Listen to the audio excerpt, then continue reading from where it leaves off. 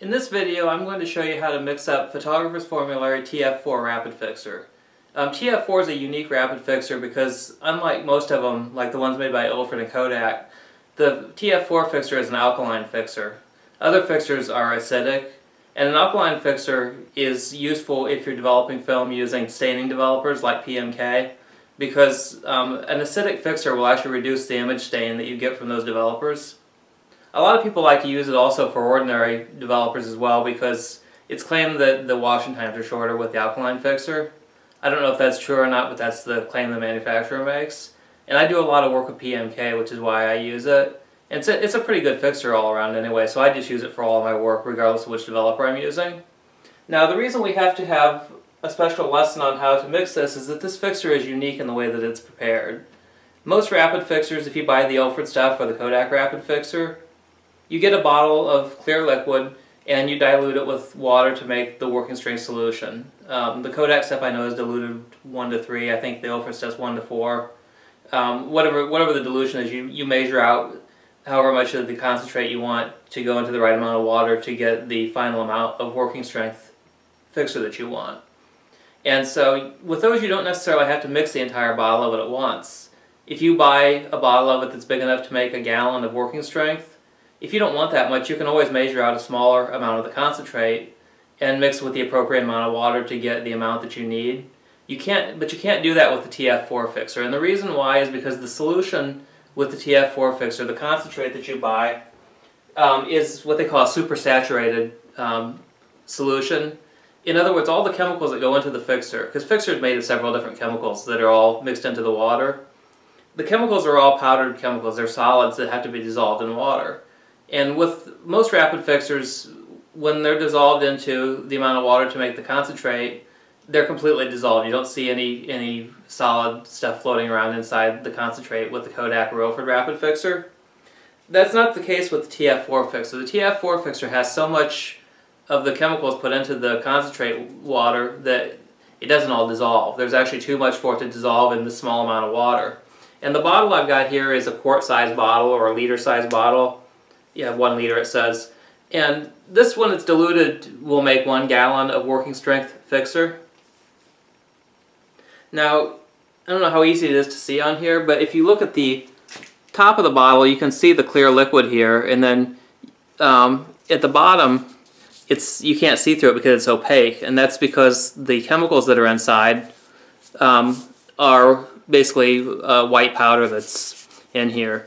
And the problem with that is that if you wanted to make a smaller amount of this, you couldn't just pour off a smaller amount of the concentrate to use because you have to make sure that all these chemicals are dissolved in the water when you pour it off. And just even if you were to shake it up and get it all where it looks like it's evenly dispersed through the bottle, you might not have all the different chemicals that go into the fixer evenly dispersed through the whole thing. So if you pour off only a small amount, you may be missing some essential ingredients in your final working strength solution that you make from that. And because of that problem, you've got to mix the entire amount all at once. So this is an amount that's designed to make a gallon. So we have to make our complete gallon all at once. And that in itself seems simple enough, but you need to make sure that you have all of this solid that's inside the bottle here is used, because when you pour this out, a lot of this solid stuff is going to stick inside the bottle, and so it's important to get it all rinsed out of there, that you have all of it in your final working strength fixer solution. And so what we're going to do, we're going to take a large graduate. This one can do more than a gallon. It's a 5 liter size graduate, and we're going to use distilled water. You can use tap water for this stuff, but I prefer to use distilled for mixing all of my chemicals because tap water in some parts of the country isn't very consistent in its quality. I know that the tap water where I live, here in Fort Wayne, Indiana, there are times when it smells very strongly of chlorine. There's other times it doesn't. Anything that's in the water is going to affect the working properties of your chemicals, and so I find it better just to use distilled water for making all this stuff. And it's not very expensive. This stuff costs $1 a gallon at Kroger, so it wasn't a big deal. Got a stain on my gloves there. Also, you should wear protective gloves when you handle this stuff. It's not particularly toxic. It's not going to kill you if it gets on your skin, but a lot of people find that fixer irritates their skin, and I'm one of them. It'll make me break out in a rash. And I figure anything that can do that to you has potential side effects beyond that, so it's better to be safe and protect yourself. What we're going to do is, I'm going to take my stirring thing out of here so we can measure accurately. Make sure all the water is poured out of this, because I rinsed this with water before I started the video to make sure it was clean inside. The first thing I'm going to do is open up the bottle from Photographers Formulary. And this doesn't have a seal inside like it used to in the past. They've changed their bottle design. The older bottles had a narrower top. The first thing I'm going to do is I'm going to pour everything that's in here into my measuring graduate.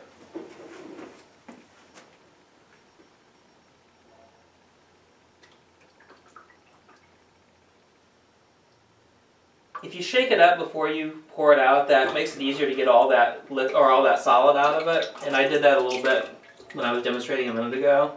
But you can see as the solid is plopping out of there, it's kind of splashing a bit. So you need to be careful not to splash this on yourself. Now, when I look inside the bottle here, this is actually pretty clean inside. In the past when I used this, because it had, the old bottles had a much narrower top, this stuff just wouldn't all come out, and I had to end up rinsing it out with multiple rinses of water to get everything out. Most of the solid, and I'm not sure if I can show you this on the video, if it'll really show through or not, but I think you can see in there there's still a little bit of the solid down at the bottom. But this isn't nearly as much as there would have been in the past with the old bottle, so this is a lot easier. Now, in order to get all this out, what I'm going to do is I'm going to use some of my distilled water that I'm using to mix up the final amount of it to rinse out the solid. Because if you look at our graduate here, we've got about 1 liter, which is how much was in the concentrate bottle. But we need to have 3.8 liters, which is 1 gallon. That's where my blue line is here. So we can use some of our distilled water to rinse out the concentrate bottle and make sure we got all that solid out of there. And we'll still have plenty of room left in here to add more water to make the final amount.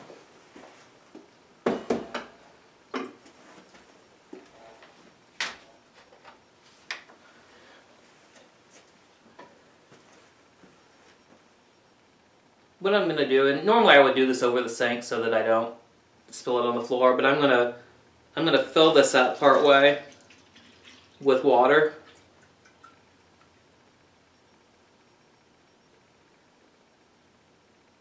Now I don't want to fill it up all the way, and the reason why is because I'm going to put the lid back on it.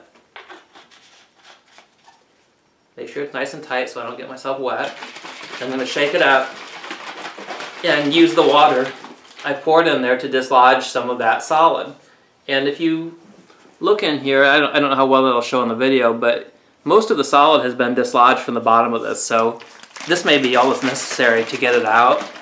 I know with the older bottle design, I had to do this 4 or 5 times to get all of it out of there. So I'm just going to go ahead and pour it back out into our measuring graduate.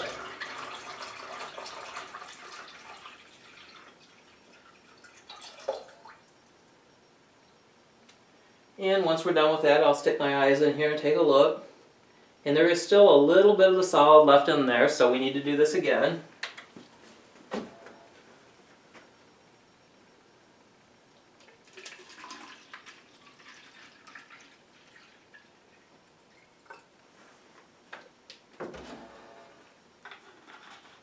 Oops, wrong lid. The distilled water lid will definitely not fit on the bottle for the fixer.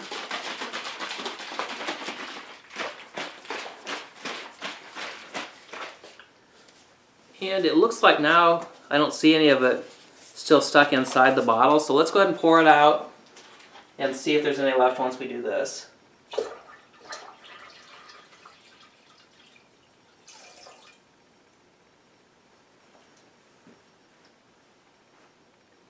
And that's it. It's clean. So we've got all of our fixer concentrate and all of our solid out of there, just like we need. And if we look at our measuring graduate, it's not high enough, so we need to add more water to make up the full amount of this. Okay, now here's our measuring graduate, and you can see it's partway full here. The first thing I'm going to do is I'm going to take my stirring rod out, because that will affect the accuracy of the measurements if that's taking up some of the space. Now we're going to use our distilled water here, and I'm going to pour distilled water into here until it has reached our full point, which I've got a little blue line written there with a Sharpie marker, and I think that's kind of hard to see. But that's where we're going to fill to. That's our 1 gallon mark. Okay, I've got it filled up to the gallon mark now. The next thing we need to do is we need to stir it up, because some of that solid is still in there. And you can see the solution is pretty milky. It should look pretty clear by the time everything is dissolved. So I'm going to take our stirring rod here and stir it up. A lot of times you'll see some of the solid accumulating on the bottom once it starts clearing up, and you just have to keep stirring it until all that is gone.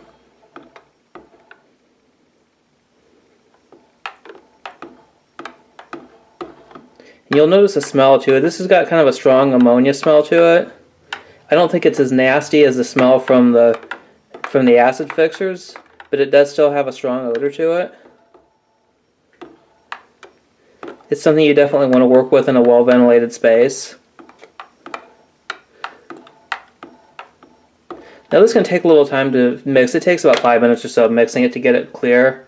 But you can see the solution is already starting to clear up. It's starting to get more transparent. And I don't see any solution or any solids sitting in the bottom of it. But it does need to be stirred some more because it's not perfectly clear yet. So I'm going to go ahead and stir it, and I'm not going to make you watch the video the whole time I'm doing that, so we'll go ahead and skip ahead to when it's done. I've been stirring for a few minutes, and it's cleared up quite a bit. There's no more solid left in it, but it is still a little bit milky. I'm going to let it sit for a few minutes and let it clear up, because it'll typically do that if you let it sit for a little while. And once it's gotten cleared up, I'll stir it just a bit more and then pour it into our storage jug back there. Now, one thing I want to note about this chemical that I didn't mention at the beginning is that, like most chemicals that come as a liquid, this can be mixed up at room temperature. Unlike powdered chemicals like D76 or Kodak's powder fixer, you can mix this at room temperature, so you don't have to use heated up water, which makes it really easy. I just took the distilled water jug that was sitting at room temperature here and used it, and everything has mixed up well. It looks like it's actually getting a bit clearer even as we're talking. You see it's still got a little bit of a milkiness to it that's floating around in there as we stir it, so it's going to take a little bit more time. Usually, even after I get this stuff mixed up where it's clear enough that I can put it into the storage jug, I'll let it sit overnight just to be sure everything is fully dissolved before I actually use it. Some people think that's not necessary, but I've always done it as a precaution anyway. And I think we're getting pretty close to the time when I can put it away. You can see it's starting to get very clear now. You can see the mixing paddle really well through it.